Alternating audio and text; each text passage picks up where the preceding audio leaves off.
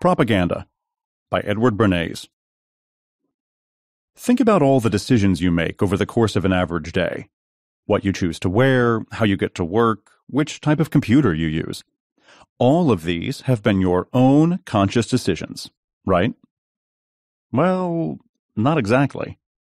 Odds are all of these choices have been strategically planted in your mind to convince you that you chose them on your own, when in reality, behind that outfit or computer is a well-executed plan to manipulate the way you think. And that is called propaganda.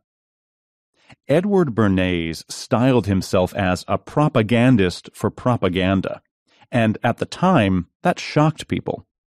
Isn't propaganda supposed to be a bad thing? But shocking ideas ran in Bernays' family. His uncle, Sigmund Freud, had scandalized polite society with his theories about the sexual and aggressive drives lurking behind the civilized facade of modern life. In this way, Freud was a great influence on Bernays. It was Freud who put him onto the idea that irrational, unconscious desires drive our decision-making. Bernays took that thought and ran with it. Later, he came to think that those irrational desires don't just operate at the level of individuals. They shape and undermine entire societies. But if that was the diagnosis, what, Bernays wondered, was the treatment? He found his answer during the First World War: propaganda. Psychoanalysts use their understanding of their patients' psyches to steer them toward healthier behavior. For Bernays, a propagandist is a kind of psychoanalyst to the masses. And if that propagandist understands society's psyche, he can steer the masses toward healthier behavior. Bernays thought that was exactly what propagandists could and should do. And in this blink of his 1928 book, Propaganda, we lay out his reasoning. Chapter 1. Mass propaganda was first used as a tool to mobilize societies for war. Propaganda plays a leading role in the drama of the 20th century, and like so many of the things we associate with that turbulent age, its significance first became apparent during World War I. So that's where we'll start. The conflict that broke out on July 28, 1914, wasn't like earlier wars. Its scale was different, for one. Involving every major European empire, it spanned the globe. That's why it was a world war. But it was different in other ways, too. It wasn't restricted to the battlefield. Of course, soldiers served at the front in the trenches, but a new term entered people's vocabulary: the home front. This second domestic front was just as important. It was here, after all, that the rifles, machine guns, shells, and rations needed by those soldiers were produced. The newfound importance of civilians in what became known as the war effort made them military targets. Cities were bombed from the air, and ships carrying grain were torpedoed from beneath the waves. Put differently, the scope of war had changed. War had become all-consuming. It now affected every part of life, eroding the distinction between soldiers and civilians. This was total war, and total war required total mobilization. States took charge of economies, dictating who would produce what and when. Food was rationed, and the price of staple goods controlled. Governments began marshalling entire populations. It became more important than ever to convince people that these hardships and losses were necessary, that they served a higher purpose, that the war, however terrible, had to be fought to the bitter end. And that's where propaganda came in. Propaganda was the tool governments used to justify all that suffering and motivate people to keep fighting and dying, to mobilize societies for war. Which brings us to 1917, the year a 26-year-old American press agent named Edward Bernays joined a newly created government department. It was called the Committee on Public Information, and it was tasked with mobilizing American society after the United States entered the war. The thing was, American public opinion was largely anti-war.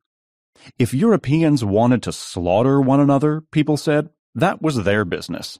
The United States was better off keeping out of the bloodbath. The government took a different view. President Woodrow Wilson believed the country should play a larger role in global affairs, not only for its own benefit, but also for the world's. The committee was set up to push regular Americans to adopt exactly that point of view.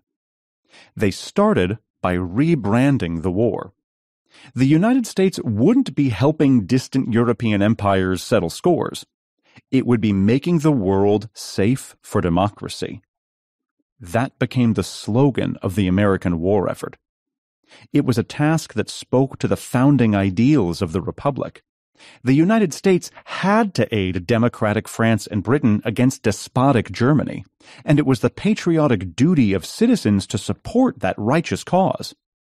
It was a winning message. Americans rallied to the flag, and support for the war skyrocketed. Bernays saw firsthand how propaganda could mobilize a society for war, and it made him think, could it also be used during peacetime? That was the pressing question on his mind when peace was finally declared in 1918. Chapter 2. Propaganda is a universal human activity. Bernays was proud of his role in the committee's work. He shared Wilson's view of America's calling in the world and truly did believe that defeating Germany had been a righteous cause. But he was a plain talker. He hated euphemism. The committee, he said in 1918, hadn't been in the business of public information. That implied that it had disinterestedly supplied facts for people to use to make up their own minds. But Wilson's administration hadn't tried to facilitate a debate at all. It had led the public and actively molded popular opinion. That, for Bernays, was propaganda. Bernays got in trouble for saying as much. The government of the United States, his employer insisted, doesn't spread propaganda. It persuades free citizens. That was a distinction without a difference, Bernays said. In 1928, when he wrote his book on propaganda, he explained why. Just as it is today, propaganda was a dirty word back then. People heard it and thought of deceit and manipulation. It was something other people did. Our enemies propagandize. We inform. The irony is that propaganda's bad reputation was the result of a successful propaganda campaign. During the war, British and American propagandists contrasted their own public information with the enemy's propaganda, a word that took on a sinister German inflection. For Bernays, that was evidence enough that people had gotten themselves into a muddle over the P word. So, how should we understand propaganda? Bernays appeals to the word's etymology. It comes from the Latin propagare, meaning to propagate. To propagandize is to spread a view, to sow the seeds of ideas. That's why the Catholic Church's missionary office is called Propaganda Fide. It's the office for propagating the faith. Understood this way, propaganda is everywhere. Companies spread the word about products. They, too, try to lead and mold popular opinion. They just call it advertising. Other industries call it spin, PR, or public information, or some other euphemism. But wherever there's a consistent, enduring effort to shape how people think, there's propaganda. According to Bernays, then, propaganda is an ethically neutral means to an end. Morality has to do with the end itself. Defeating German militarism was a noble end. Whipping up hatred of a racial minority is an evil end. Propaganda in service of the first cause is admirable. In the second case, it's deplorable. Similarly, advertising that manipulates consumers into buying products they desire but don't need is fine. But tricking people into buying poison disguised as a miracle cure isn't. Let's say we accept this definition. Propaganda is a neutral activity. What matters is what you use it for. Okay, that kind of makes sense. But where does that definition leave us, though? Well, it brings us to an important question. Who decides? Who gets to say whether the ends justify the means? That a cause is noble, not deplorable? That manipulative marketing is fair game rather than simple fraud? The short version of Bernays' answer is as blunt as it is unappealing. It's simple, he says. A small group of intelligent experts should decide. Men like him, in other words. The reasoning that gets him to that conclusion is a little subtler. It starts with an argument about democracy and its flaws. Chapter 3. Democracy requires rational citizens, but we're irrational herd animals. Let's begin with two famous quotes. The first is from the French king Louis XIV, who claimed, "L'État, c'est moi." I am the state. What he meant was that no one but him called the shots in his kingdom, and that he didn't have to explain himself to anyone. The second is an ancient proverb revived by the kind of 18th century Democrats who wanted to topple tyrannical kings like Louis. It says that vox populi, vox Dei. The voice of the people is the voice of God. Government, in other words, is a servant of a higher power, its citizens. It's easy to run a country if you subscribe to Louis XIV's view. Basically, you tell people what to do and throw them in prison if they don't do it. It's a bit trickier if you take the second view. Democracy only really works if people are capable of ruling themselves. Those 18th century Democrats were optimists. Since humans are rational beings, they said, we can all weigh the evidence and coolly examine complex economic, political, and moral matters. When we come together to discuss our views with other rational citizens and voters, the best ideas are sure to carry the day. Democracies, they concluded, would harness the wisdom of the crowd. That optimistic view came under sustained attack in the late 19th century. When psychologists looked at actual democracies, they didn't see crowds of enlightened individuals harnessing their collective wisdom. They saw skittish herd animals making a mess of things. One of these thinkers was named Gustave Le Bon. Like Freud, he had a profound influence on Bernays' view of the world. Le Bon's idea, simply put, is that we lose our conscious personality when we become members of a large group. We become part of a group mind, whose behavior is erratic, emotional, and irrational. Bernays gives us an example to illustrate the group mind in action. He asks us to imagine a man sitting alone in his office deciding what stocks to buy. He thinks he's reasoning for himself, but why does he settle on a certain railroad company? Is he really acting logically? Bernays doesn't think so. We're herd animals, after all, and we're influenced by what other people do and say, especially if they're high-status members of the herd. Our investor, for example, might be unconsciously influenced by his boss's remark that he enjoyed a pleasant journey on this company's trains. Or the article he read, which mentioned that J.P. Morgan holds some of the company's shares. Whatever the nature of the influence, the upshot is that our decision-making can't really be described as rational. Often, it's not even really thoughtful. Bernays saw the herd instinct everywhere he looked. It's the group mind that accounts for the sudden fashion for a certain fabric or hairstyle.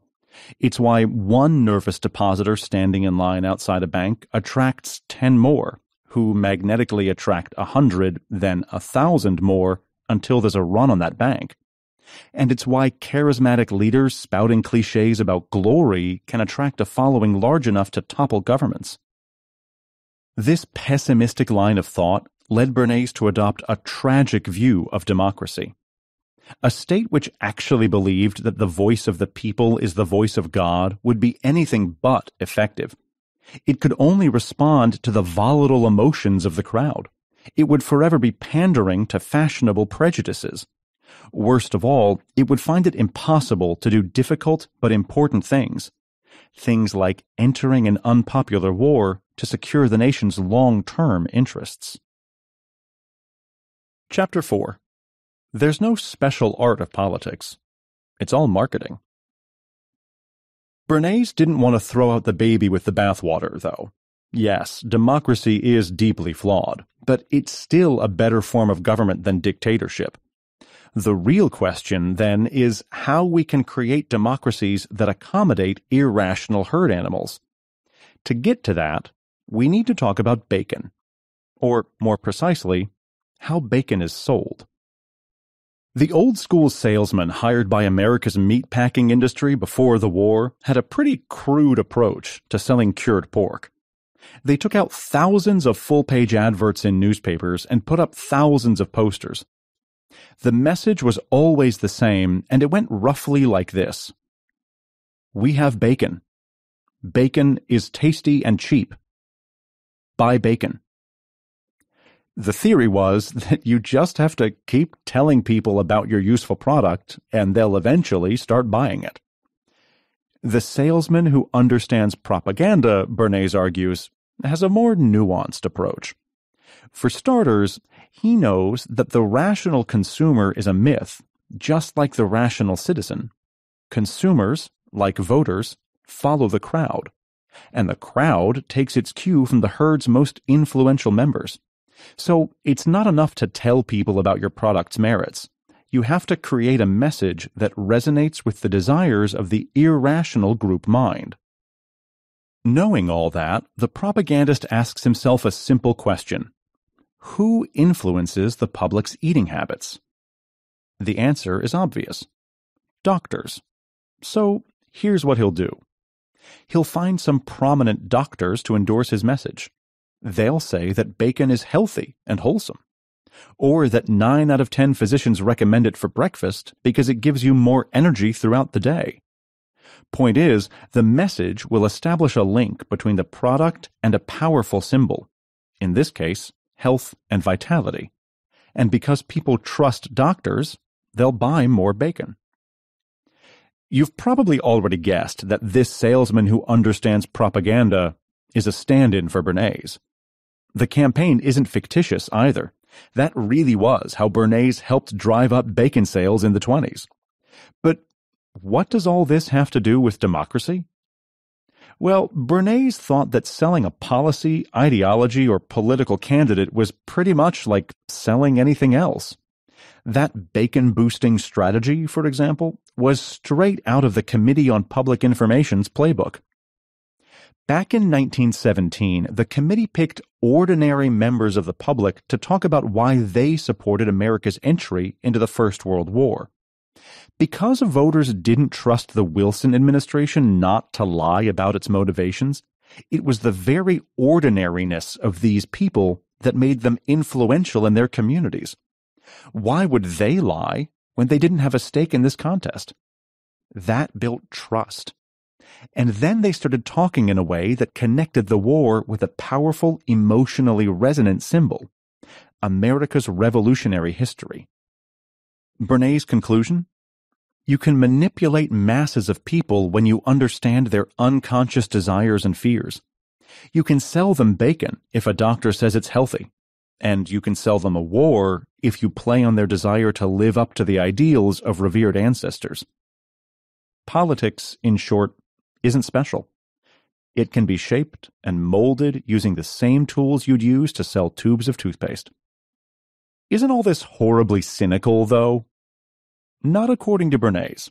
Remember, he believed that propaganda is ethically neutral. It's the end that counts. He also thought democracy was inherently unstable. So what if propagandists manipulated the masses in pursuit of a noble end like the preservation of democracy? Wasn't that a good thing? Bernays thought so. Chapter 5.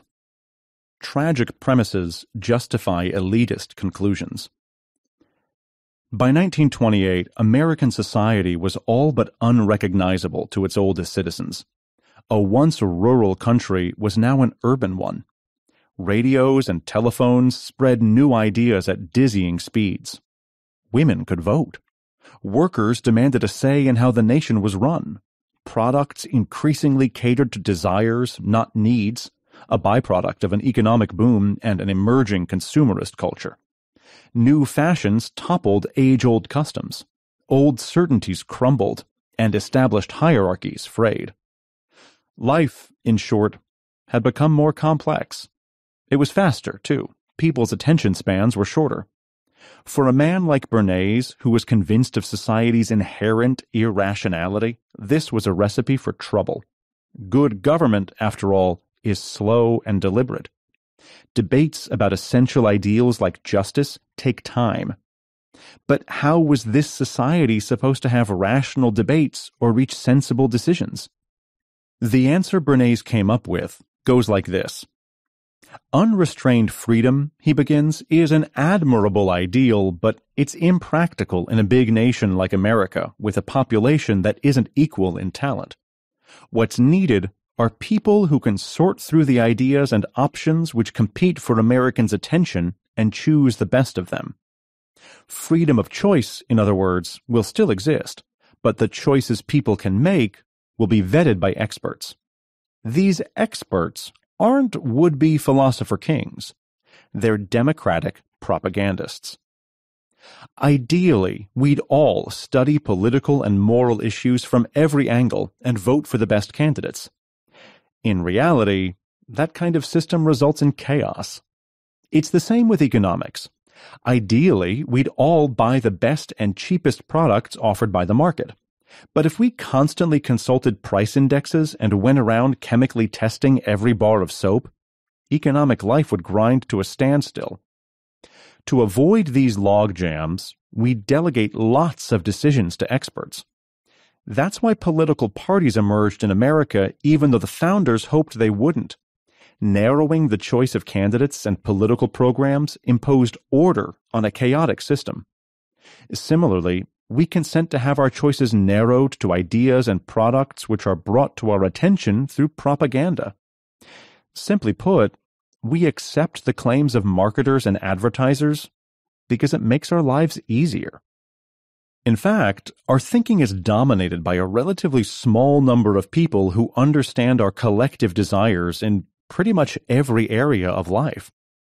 Take fashion. The typical consumer picks a blue shirt because he thinks he likes that color. The fashion designer in Paris or Milan who chose that precise shade doesn't cross his mind. He doesn't think about other less influential designers who imitated her collection. And he's unaware of the trade shows where department store buyers go to learn about trends in Paris or Milan. What about the advertising hyping that shade of blue? Well, he doesn't pay attention to any of that. He's guided by his own taste, after all.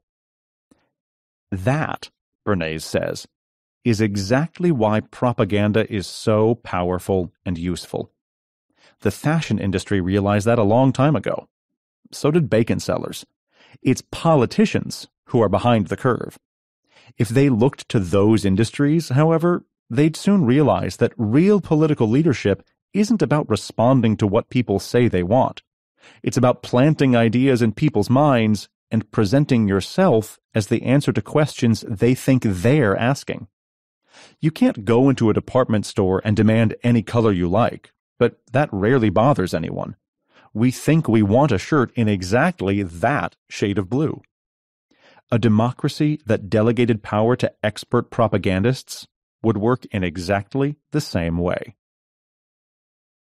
You've just listened to our blink to Propaganda by Edward Bernays. Here's the most important thing to take away from all this. Propaganda has a bad reputation. It's usually understood as little more than organized lying on behalf of despots. Edward Bernays didn't see it that way. For him, propaganda is a necessary tool of government in the modern age, and it's especially important in democracies, which tend toward chaos and irrationality. Okay, that's it for this blink. Thanks so much for listening. And if you can, please leave us a rating. You can find the Rate It button on your screen right now. We always appreciate your feedback. And 9 out of 10 doctors agree that leaving a rating is part of a balanced breakfast. See you in the next blink.